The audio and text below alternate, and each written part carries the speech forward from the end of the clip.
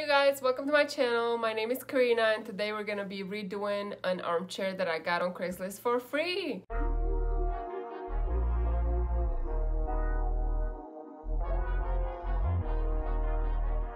I'm super excited. I usually check the free section on Craigslist and they usually have kittens on there, which I really want a cat, and I will get one probably later this year. But a couple of weeks ago I saw two chairs. I emailed the people that posted and one of the chairs is this one, and I'll tell you what, I woke up at 8 a.m. on my day off to go get this chair, and the lady put it on the curb, and before I got there somebody picked it up, and I had this awesome idea, which again I'm gonna put right here, on what to do with it, and I was so sad, but you know, it wasn't meant to be mine and I still want to do that project. Hopefully I will find a chair like that soon. In the meantime, I did find this chair for free and I did go pick it up. The day that I went to pick it up was very rainy, and the guy was like, oh, wait a few more hours, it's super rainy. So finally in the evening I went and I picked it up and it stunk. The inspiration that I had for the video was $1,995.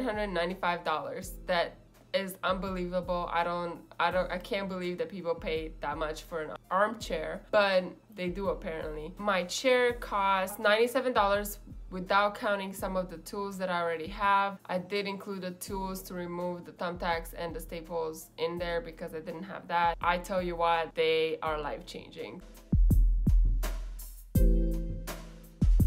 First thing I did was clean it up. I used warm water and detergent in a thing that we call ligan in Romania. I don't know why I couldn't find one here. I just found like bigger bowls, so my parents did bring me this from Romania, but it is the most useful thing to have around the house. Like, you can hand wash clothes in them, you can do many things. So yeah, it's called a ligan. If you're gonna learn today.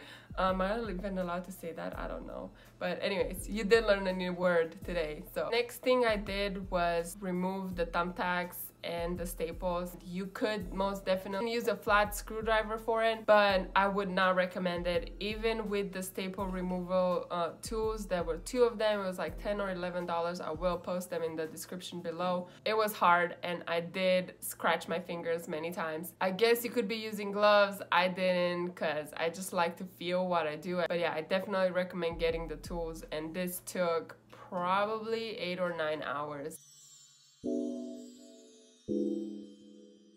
Day two was just more of taking thumbtacks and staples off. I didn't have the patience to do it all in one day, but I would like for you to comment down below and tell me what TV show do you think I was watching while I was doing this project. I'm not exactly sure what happened with the footage, but once I took all the fabric off the chair, I just put it on top of my fabric. I outlined it with a marker and then I cut the fabric because I wanted to get it out of my house because that thing stunk.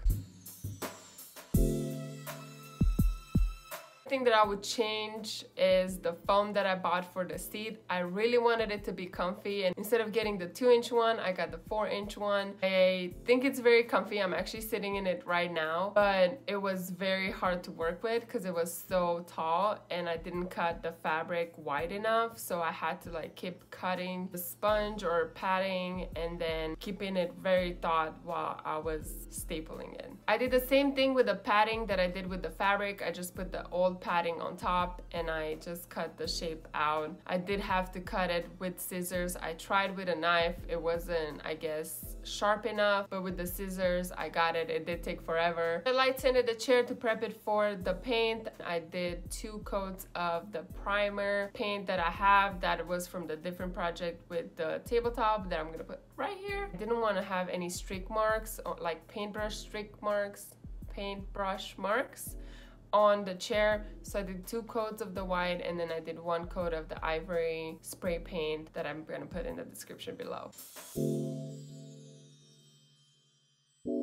But sometimes go to Walmart in the fabric section and they have those pieces of fabric that are like $2 or $4. So I just put it on top of the springs because they were a little bit rusted. Now put the padding on top, then cut it a little bit on the edges so it would be nice and taut. I stapled the material on opposite sides, starting at the middle or starting at the edges depending on the shape of the chair. Okay, I wasn't sure if I was gonna include this in the video, but at some point I did think that the padding was way too thick, so I tried to sit on it to flatten it out a little bit, and this is what this video is showing. I think it's hilarious, so I just left it there for you.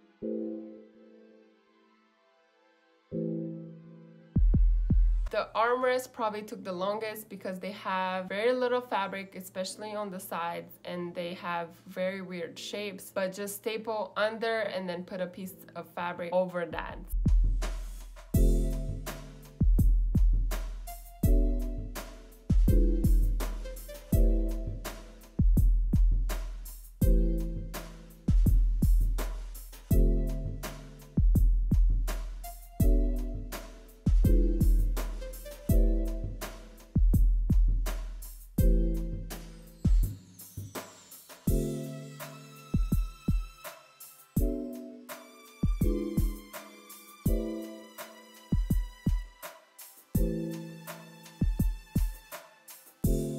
For the bottom, I wanted it to look a little bit more professional, so I used the same type of fabric that I had used over the springs just to keep everything enclosed under the seat. So I went to Walmart for thumbtacks and they were like $25 for like $169. I looked on Amazon and I found the ones that I'm going to post in the description, but they were bronze. They had black ones, but they were much more expensive, so I decided to go with the bronze ones, and I did buy $1 spray paint and I painted them black because that is the inspiration that I had for this project, and also I thought it was gonna look much better.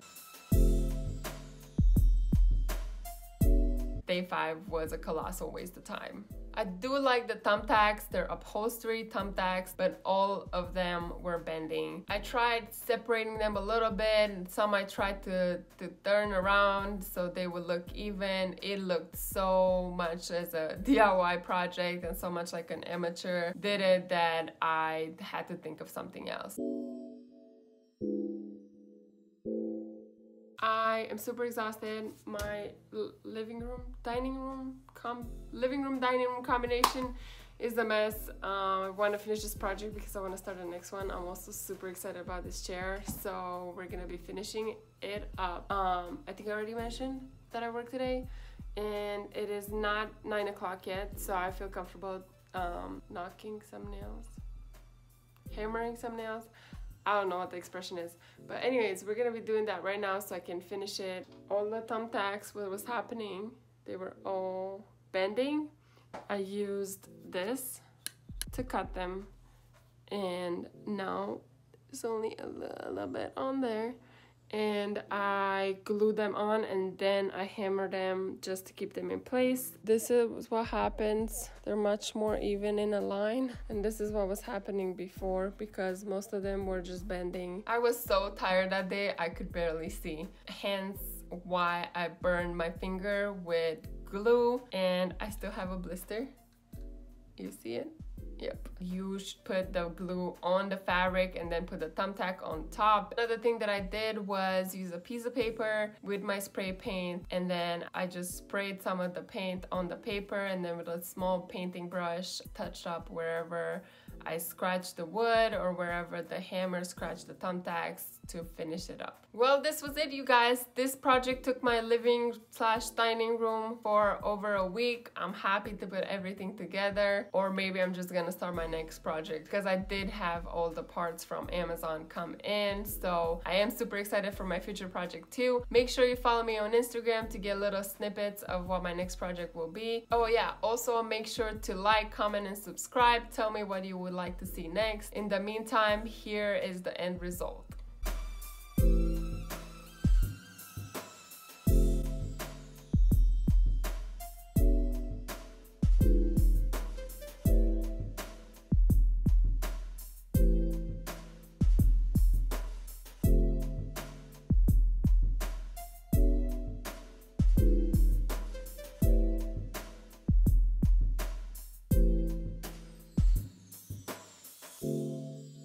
usually I usually check an armchair for an armchair. Not scissors, what are they called? Screwdriver. I looked up. I did the same thing with the padding so I light sanded it a little bit. I light sanded a little bit. An opposite, like on the middle, on each side, opposite, holding it very taut. Does that make sense? I don't know if my wood was too hard.